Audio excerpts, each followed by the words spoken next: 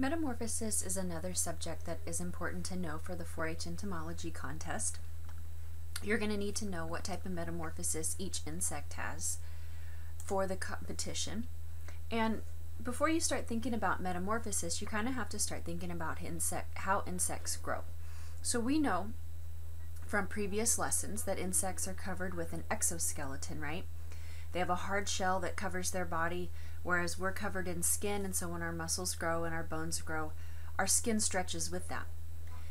Insects can't do that. They grow from the inside just like we do, but their skin is essentially their skeleton on the outside, and it's hard and it's constricting and it keeps them small in a certain size. And so in order to get any bigger, they have to shed that skin, come out nice and soft, and then they'll harden back up again and their exoskeleton will get tough.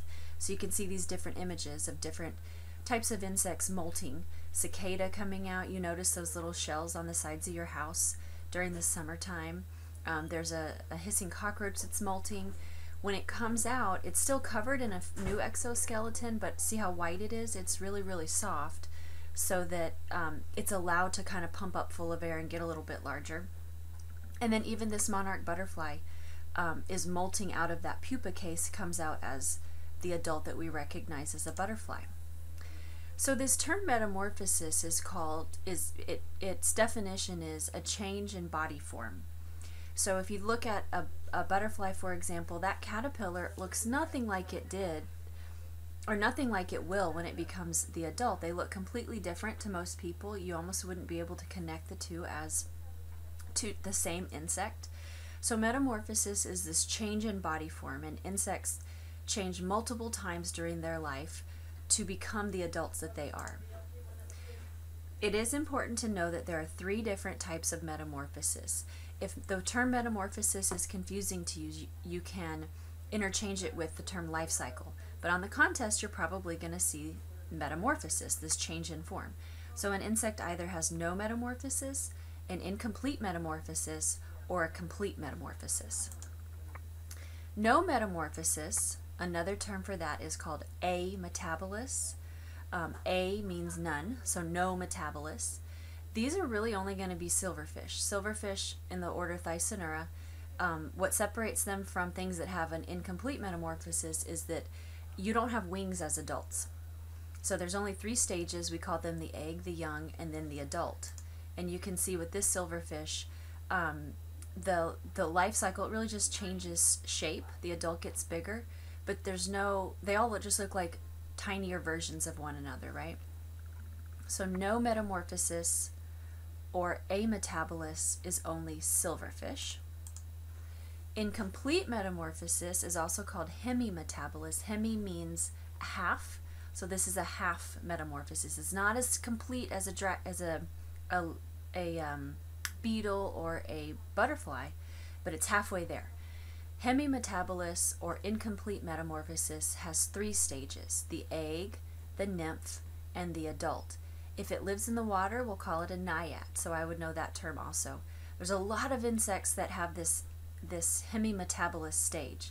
It's all the mayflies, Ephemeroptera, damsel and dragonflies, Odonata, the stoneflies, Plecoptera for the intermediates and seniors, grasshoppers, crickets, and katydids in Orthoptera, all the cockroaches and termites, which are Blatodia, the praying mantises, Mantodia, walking sticks, Phasmatodia, Dermaptera are the earwigs, and then bark lice, Sochoptera, Theraptera, which are the lice, and then it's not on here on this screen, but true bugs and thrips, which are Hemiptera. All of the true bugs are Hemiptera and thrips. So here's a clue. If you're pretty sure it's a true bug, it's got to have piercing sucking mouth parts, and it has to have a hemimetabolous life cycle. So that's 2 questions that you could get right if you just memorize that true bugs are piercing sucking and hemimetabolous or have an incomplete metamorphosis. So here's a green stink bug, and you can see its incomplete metamorphosis. There's only 3 stages. There's an egg, there's a nymph that looks pretty similar to the adult but doesn't have fully developed wings, and so its abdomen is showing and it just looks a little bit different in color. And then the larger, fully developed adult with the fully developed wings. Here's a leaf-footed bug. You have eggs. Down at the bottom you have nymphs. The nymphs are kind of different than the adults look. They are red, totally different color. So a lot of times you may not recognize the nymphs as the baby version of that adult. But I see only 3 stages, which tells me it has to be hemimetabolous. If you come out of the ground like a stonefly, a mayfly, dragonfly, or a damselfly, you would call the immatures naiads. And so you can see on the left-hand side that's a dragonfly. Maybe it's that green darner. There's the naiad that came out of the ground, and what emerged from that shell is the adult. And then on the other side is the damselflies, and they're a little bit longer and skinnier as naiads as they are as adults. Now, if you have a complete metamorphosis or it's holometabolous, this is what most of us recognize as far as the life cycle goes for an insect. There's 4 separate stages. Mom lays an egg. Egg will hatch into larva. The larva will eat and grow, and then it will spin a cocoon and make a pupa, and then it becomes an adult. A lot of times we call the larva a caterpillar, or, well, a lot of times we just call it a caterpillar, and the pupa you call a cocoon. The technical term to know is egg, larva, pupa, and adult. It's a caterpillar only if it becomes a butterfly or a moth. It's a maggot only if it becomes a fly. It's a grub only if it becomes a beetle. So call them larva and pupa as opposed to caterpillars and cocoons.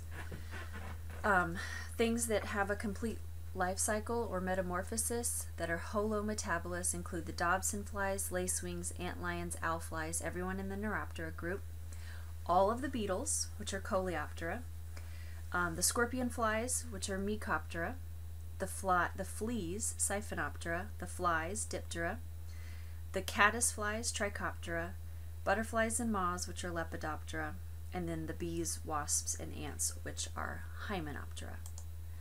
And so here you can see there's 4 different, totally different stages. Mom lays an egg. Egg hatches into this caterpillar or larva. The larva eats and grows, and then it becomes a pupa. Pupa hatches. It's kind of a resting stage. A lot's happening on the inside, but not much movement on the outside. And then it becomes the adult. The larva and the pupa look separate from each other, very, very unique and different. The pupa and the adult look very different from each other. The stages are very unique. The way that they look is very, very different. Now, caterpillars or larvae might be soft to the touch, but they are still covered in an exoskeleton. Their exoskeleton is just softer, which allows them to do a little bit of growth before they outgrow that skin, so they don't have to molt maybe as often. This is the life cycle of a beetle, right? So the ladybug adult lays a bunch of eggs. Those larvae are very active, eating aphids, look nothing really like the adult version of itself. Then it will kind of hunker down, shed that spiky skin, and underneath is this little humped, starting to look more like an adult now. So there's the pupa, it's resting and changing, growing its spots, and that will split open and out will come the hard adult to start the cycle all over again. So 4 separate stages, very different from each other. You can also have some aquatic insects that have a complete life cycle, such as a mosquito. So Diptera has a complete life cycle, right, or a complete metamorphosis, is holometabolous. Mom lays the eggs on the surface of the water. Those eggs will hatch, and there's little larvae that wiggle around underneath the surface of the water. They have a little tube that they stick up through the water so they can breathe, and they kind of dangle head down. Then they become pupa. Pupa are unique in mosquitoes because they're active and they move. No pupa can eat, though. I would know that. Pupa is the resting stage. They don't do any kind of feeding. They just prepare to become an adult. And then finally it emerges as the adult. So 4 separate stages, very unique from one another. A larva stage, a pupa stage, an adult laying the eggs. So that's what you need to know for the types of metamorphosis for the 4-H contest. Remember that there's 3 different types: no metamorphosis, incomplete, and complete. We also call no metamorphosis ametabolous. We call incomplete metamorphosis hemimetabolous, and we call complete metamorphosis holometabolous. It's the whole thing. There's a larva and a pupa.